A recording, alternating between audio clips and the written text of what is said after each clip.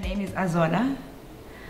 I want to make this documentary film because it reflects my own experience, and it talks about the Blessees and the sexual abuse that has been accepted by our society. So this is why I want to make this film. I got involved in the Blessee movement while I was still in college. I was doing a financial management course. I dropped out because of what I saw on social media of these other ladies looking good and glamorous. So the glitz and glam attracted me, and I felt like, well, if they can get it easy, so I also don't need education. Let me venture into finding my own blesser. I found a blesser through moving around these clubs, and I was drinking with my friends normally every day, Monday to Monday. So when you're drinking somewhere and then ideas come, we're like, actually, let's try out this spot, it has places. So that's how it all started. There are benefits in the blesser-blessee relationship because you are offered money in exchange for sex. You are offered, maybe you get a business, a new phone perhaps, the latest weave if you like, Gucci bags, designer clothes if it feels like it, but it's only temporary. It's not like a long-term thing. So yeah. Hi Chomi. Chomi uthe ujwayele nini ize nechomi zami namhlanje, so namhlanje siyaphuma, so ngicela uze nechomi zami eziyeza besikole. Shall get Chomi. Hi, my name is Zizipho and I'm a Blessee. I live in the Sharks, and getting a blesser is the way of out in township. He buys me clothes and he also rent me apartment, and he also pay me a tuition fee because I'm a current student. He spends his money on me and I just make him happy by being available when he needs me, because he give me what I want and I also give him what he wants. No, because I'm not standing in the street selling myself to a man. I'm not advertising myself. Yeah. No, I don't know.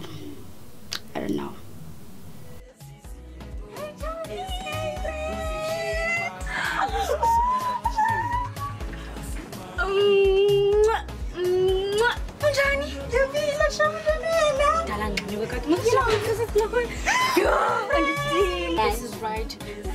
I'm gonna try this one. This is too sexy. Yes, my friend. I'm gonna wear this. Sexy, my I'm gonna wear this.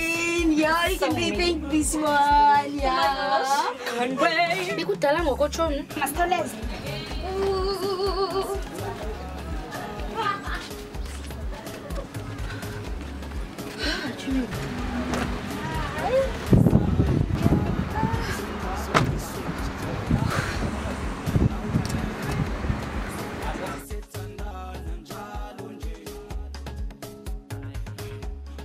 Oh, my name is Momoh, and I'm a blesser.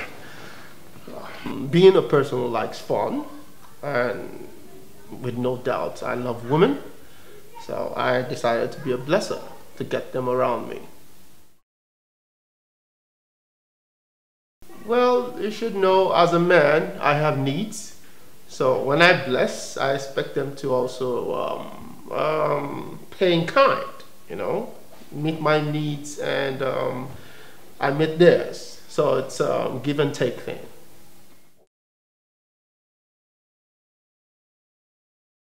Well, I'm a successful businessman. I'm a club owner, and I'm into a few entertainment outfits that brings money for me. So that's what I do. So yes, I would call it help. I'm being helpful. They need my help, and I help them. So what would you rather call it? It's help. They need the money, and I'm just there to help out. That's just it.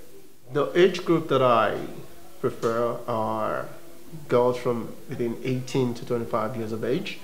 And apart from blessing them with money, which is obvious, I'm a man who likes to spoil my women, treat them nice, buy them jewelries, take them shopping.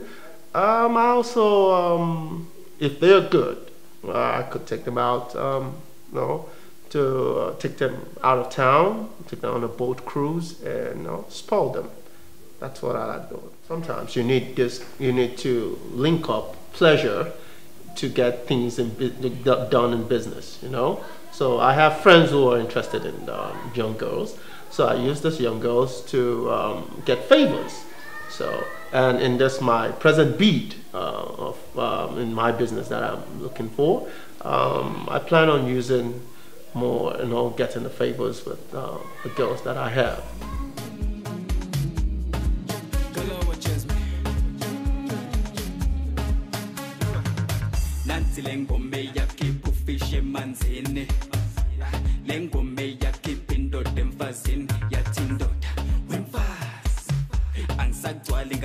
You out of fashion. Nanti lentombe ya keep fishing manzini. Lentombe ya keep indo demfazin ya tindota. When fast, ansagwali ngao. You out of fashion.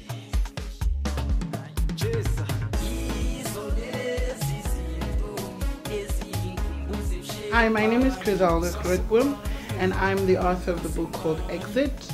I'm a human rights activist, and most of all, I'm also a survivor of human trafficking. The Blessee and Blessee toxic relationship in our country right now, it's probably one of the most biggest virus that's killing young black children around the country, because for me as a survivor from the sex trade, prostitution, it is sort of a new word they use from pimp to blesser. And the reason why I say this is because times are changing, meaning laws and justice need to change also because of the generation. And for me, an example in meaning to that is, when you go to a club today, you'll find men with tight jeans in a VIP section, with bottles popping, and they just scouting for young girls under the age of 18 to be attracted to their glamour. And that's how they get recruited to end up being a blessee under a blesser. You go into a rainbow club, which is allowing under 18s to go into this club. They sit and they look around at the VIP section.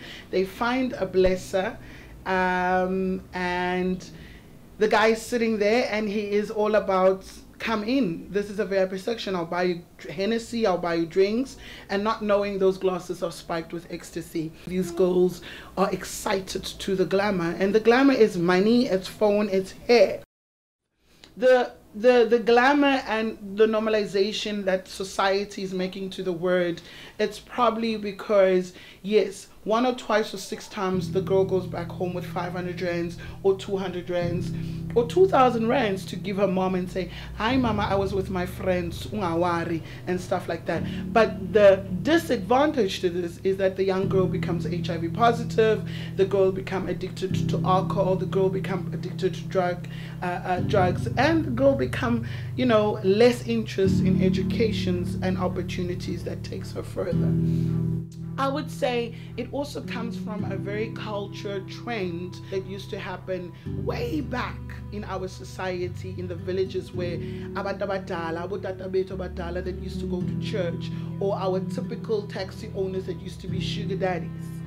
And our parents used to normalize it into our language of culture. They would say, hi, wait to me, if don't tell the world, don't tell the community, you bring shame. So that particular culture was normalized now into a pimp for foreigners that would come in a country, and now it's been normalized into a glamour level, and that's the problem, where we forget that it's been happening, but it's been translated in a better language. What made me decide to turn away from the Blessee or the lifestyle itself? I had realized that I was literally becoming a prostitute, because when you meet your first blesser, you think that he's the one and he would take care of you always. But that's not the case, because when he's tired of you, he doesn't tell you that he wants out, he just ignores you and not talk to you. Then now you are in a spot where you have to get the next one. So this one time I was at this guy's balcony, we were chilling, he had given me money after the whole rendezvous, and I was smoking weed and I just zoned out of everything. We should have a conversation. I myself thinking, having flashbacks, everything I've done, the whole experience, the encounter, the process of moving to the next blesser. So everything just came into me and it felt like prostitution. So I decided to pull out then.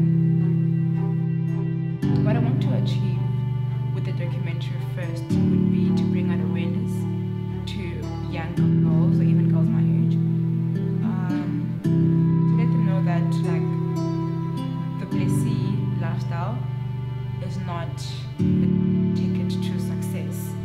You know, you have to work hard for like everything. For how long can you live like that? Is it really worth it? With all the dreams shattered and gone to waste, is this how our young South African ladies are going to turn out to be? Prostitutes? Who inspires the next generation? Who will they look up to?